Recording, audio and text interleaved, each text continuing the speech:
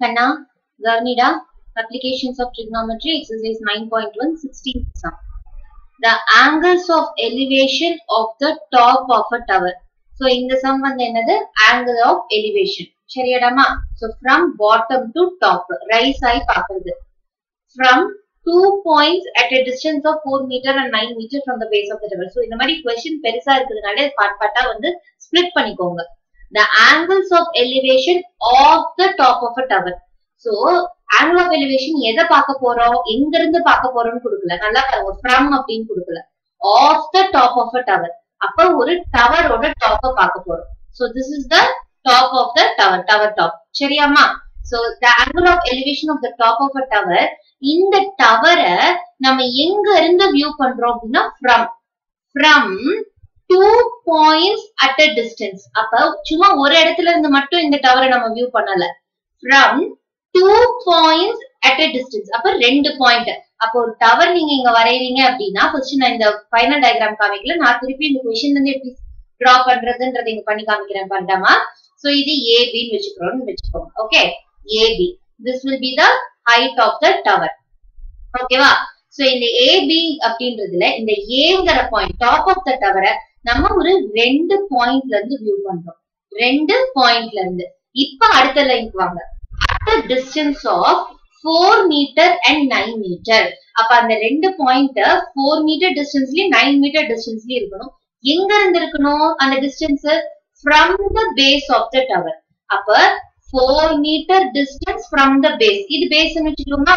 Base of the tower. So 4 meter and 9 meter.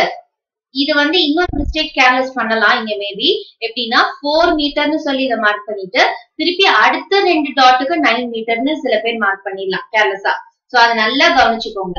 4 metre and 9 metre from the base of the tower. அப்ப இந்த 4 metre அப்படின்ற distance எங்க இருந்தா calculate பண்ணிருக்காங்க? பேஸ்ல இருந்தா கால்குலேட் பண்ணிருக்காங்க. இந்த 9 மீட்டர் அப்படின்ற டிஸ்டன்ஸ் எங்க இருந்தா கால்குலேட் பண்ணிருக்காங்க? பேஸ்ல இருந்து கால்குலேட் பண்ணிருக்காங்க. சரியாடாமா? So 4 meter and 9 meter distance from the base of the tower. இப்படிதான் இந்த பாயிண்ட்ஸ் இருக்கு. இந்த பாயிண்ட்ஸ் நம்ம என்னன்னு வைக்கலாம்? PQ அப்படின்னு வைக்கிறேன். ஓகேவா?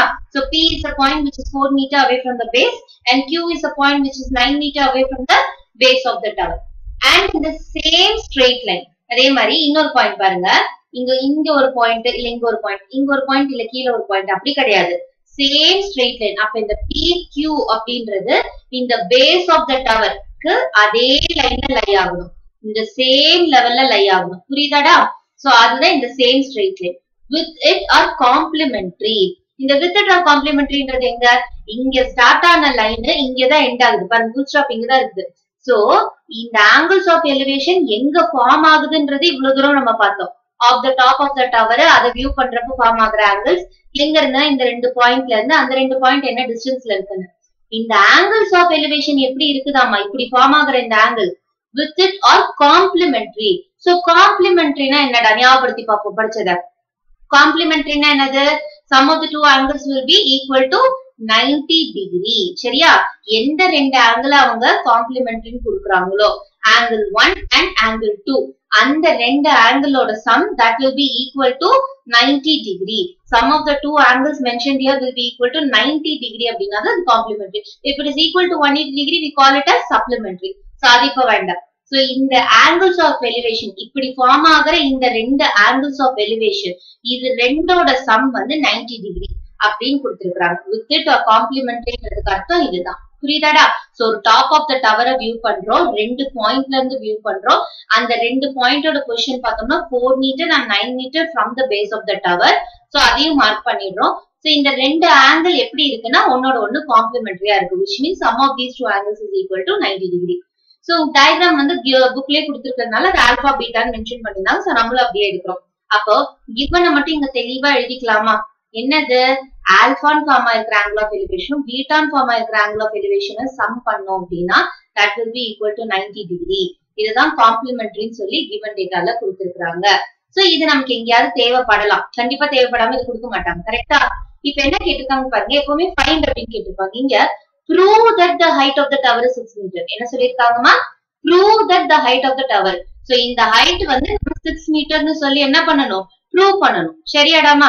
சோ இதுதான் நம்ம பாக்குறது நம்மளோட யூசுவல் ப்ரொசீஜர் உடனே வேற ஏதாவது ப்ரொசீஜர் போடனே கிடையாது நம்மளோட ஃபர்ஸ்ட் ஸ்டெப் என்ன ரெண்டு ரைட் ஆங்கிள் ட்ரையாங்கிள் இதுல ஸ்ப்ளிட் பண்ணி எழுதுவோம் சோ ரெண்டு லைன் ஆஃப் சைட் இருக்கு first line of side or second line of side what ever may be so அப்ப ஃபர்ஸ்ட் லைன் ஆஃப் சைட் நம்ம இத கன்சிடர் பண்ணோம்னா என்னது இந்த top of the tower A அப்படிங்கறத இந்த பீட்டான்னு ஃபார்ம் ஆகுது பாத்தீங்களா ஒரு ஆங்கிள் இந்த இடத்துல சோ அந்த பாயிண்ட் நம்ம என்ன எடுத்துக்கிறோம் Q ன்னு எடுத்துக்கிறோம் கரெக்ட்டா இந்த எண்ட் பாயிண்ட Q ன்னு எடுத்துக்கிறோம் இந்த பாயிண்ட P ன்னு எடுத்துக்கிறோம் top of the tower A ன்னு எடுக்கிறோம் bottom of the tower B ன்னு எடுக்கிறோம் சோ AB PQ சோ இந்த Qன்ற பாயிண்ட்ல இருந்து A வை வியூ பண்றப்ப எவ்வளவு ஆங்கிள் நமக்கு ஃபார்ம் ஆகுது பீட்டான்னு ஒரு வேல்யூல இருக்கிற ஆங்கிள் ஃபார்ம் ஆகுது சோ இந்த Qன்ற பாயிண்ட்டுக்கும் பேஸுக்கும் எவ்வளவு டிஸ்டன்ஸ் அப்படின்றதும் நமக்கு கொடுத்திருக்காங்க எவ்வளவு 9 மீட்டர் கரெக்டாடாமா Qன்ற பாயிண்ட் பேஸ்ல இருந்து 9 மீட்டர் தள்ளி இருக்குது சோ அடுத்தது என்னது ABன்றது height of the tower so ஒரு ஹைட்ன்ற ஒரு லைனும் இருக்குது ஓகேவா ஒரு ஹைட் லைனும் நமக்கு வந்துருச்சு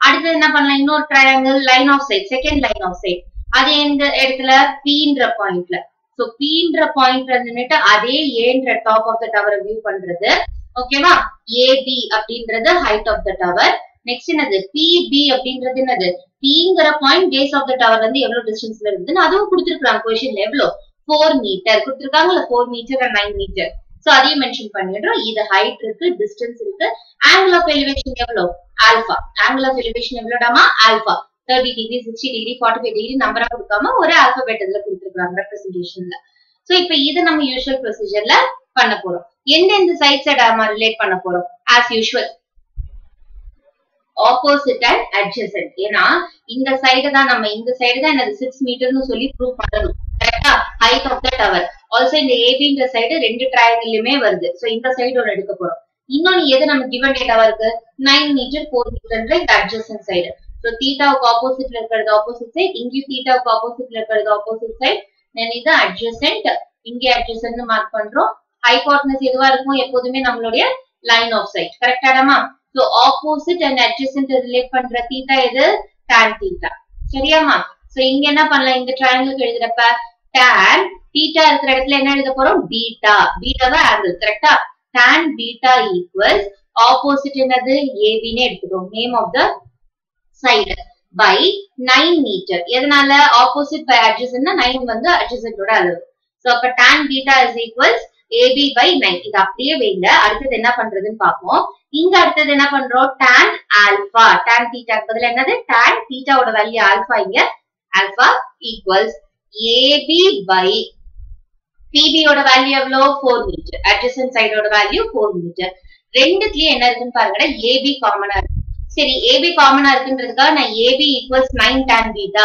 AB equals 4 tan alpha அப்படின்னு எடுக்கலாமா வேண்டாம் நான் போன சம்ல சொல்லிருப்பேன் ரெண்டுத்துலயுமே AB இருக்கு so equating the right hand sides அப்படின்னு சொல்லிருப்பேன் ஈக்குவேஷன் ஃபார்மேட்டே அப்படி கொண்டு வாங்க பட் இங்க நமக்கு என்ன இருக்கு இந்த தீட்டாவுக்கு வேல்யூ இருந்திருந்தா இது ஒரு numerical form எடுத்திருக்கும் for example tan 30 னா 1/√3 tan 60 னா √3 tan 45 னா 1 சோ அந்த மாதிரி வந்து ஒரு வேல்யூ எடுத்திருக்கும் பட் இங்க பீட்டா ஆல்பானே இருக்குது கரெக்ட்டா சோ அப்ப இது ரிலேட்டடா நம்மளால ஏதாவது பண்ண முடியுமா சேஞ்சஸ் பண்ண முடியுமான்றத பார்க்கணும் given dataல இந்த alpha plus beta equals 90 டிகிரின்ற ஒரு விஷயம் கொடுத்திருந்தாங்கல்ல கரெக்டாடா அப்ப இதுல ஒண்ணா ஆல்பாவை in terms of betaல சப்ஸ்டிட்யூட் பண்ணனும் இல்ல பீட்டாவை in terms alphaல சப்ஸ்டிட்யூட் பண்ணனும் புரியுதாடா ஃபார் எக்ஸாம்பிள் இங்க என்ன இருக்கு alpha plus beta equals 90 degree அப்ப alpha equals இந்த plus beta அந்த சைடு போனா என்ன ஆகும் 90 minus beta ன்னு மாறிடும் கரெக்டாடா alpha equals 90 minus beta or இன்னொன்னு எப்படி எழுதலாம் beta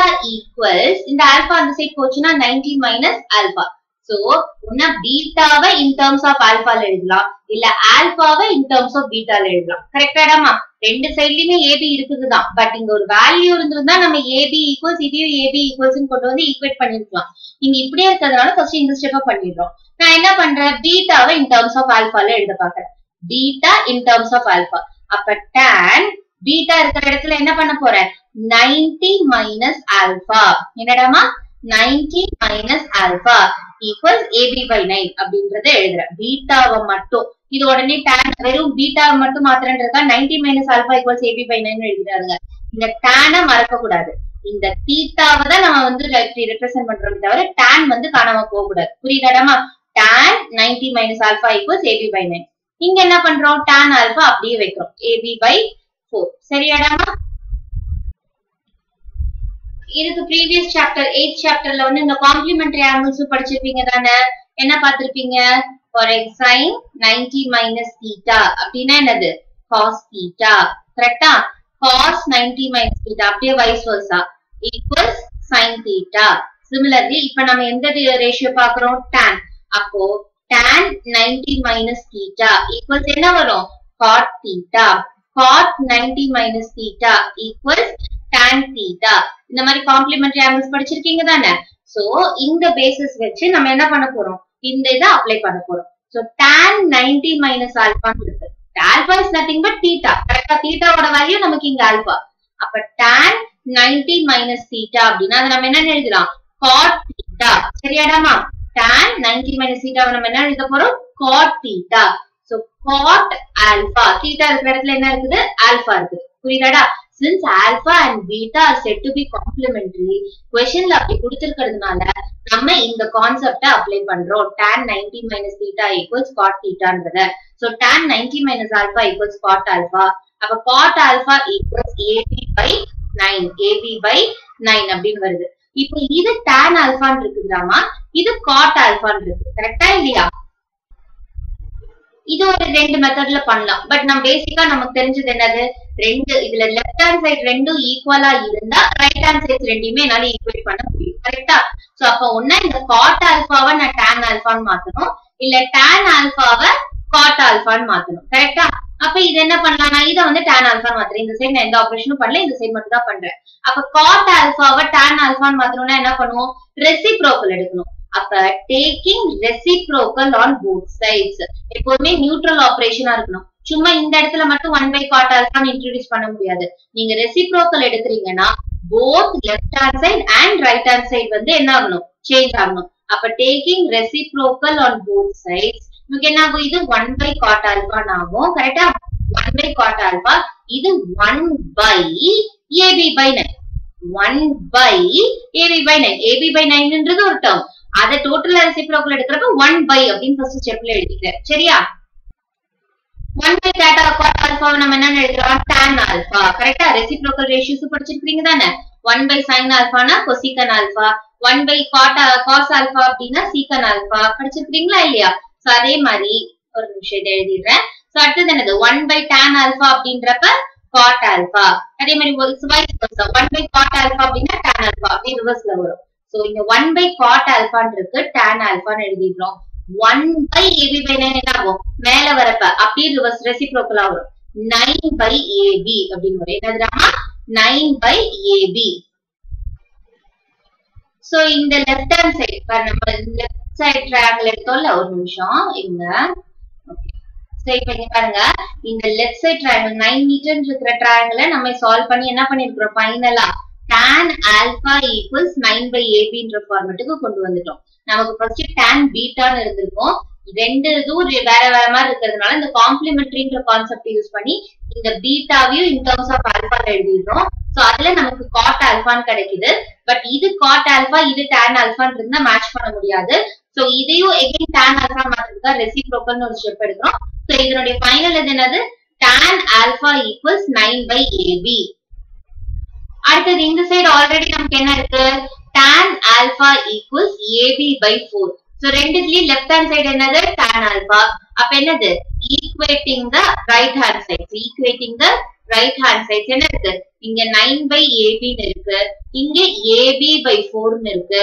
So AB இந்த சைடு வந்து 4 என்ன ஆயிடும்? இங்க மல்டிப்ளை ஆயிடும். அப்ப 9 4s are 36. இங்க என்னது? AB into AB. உடனே AB தானே அப்படின்னு வெறும் AB எழுதிராதீங்க. AB into AB என்னது? AB square. AB square. Whole square சொல்ல தேவையில்லை. ஏன்னா ABங்கிறது ஒரே ஒரு டேர்ம் தான்.